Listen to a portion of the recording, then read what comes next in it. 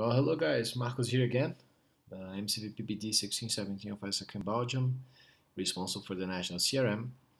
And guys, very and super short video as well, explaining how to merge companies. And the reason why I'm explaining this is because you guys will see that we have many duplicate companies on HubSpot. And the reason why is because we imported many companies in November, many companies in February, and now quite a bit of companies in August, which means that some of those companies they would be exactly the same because some of them they have the domain, it means the website of the company, and some no.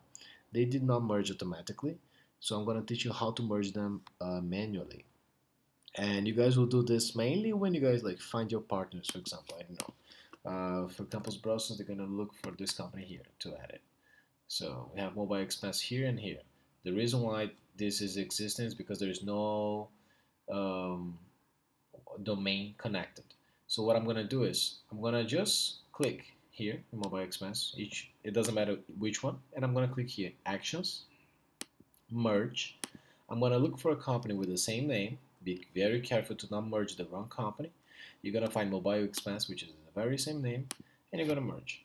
So guys, all the information, it's one now, so it's like it deleted the previous one, and if there is any information in that company, it's going to be merged.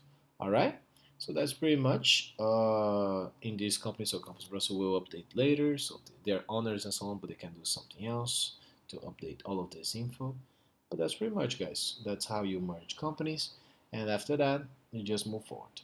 Luckily, by the 31st of August, once you guys finish all the partners and all the prospects, all the companies in the sales pipeline, we will have many less companies duplicated, and the rest is going to be just with time that we're going to delete all of those. Okay, naturally with the usage of the CRM, those duplicated companies, they will be gone.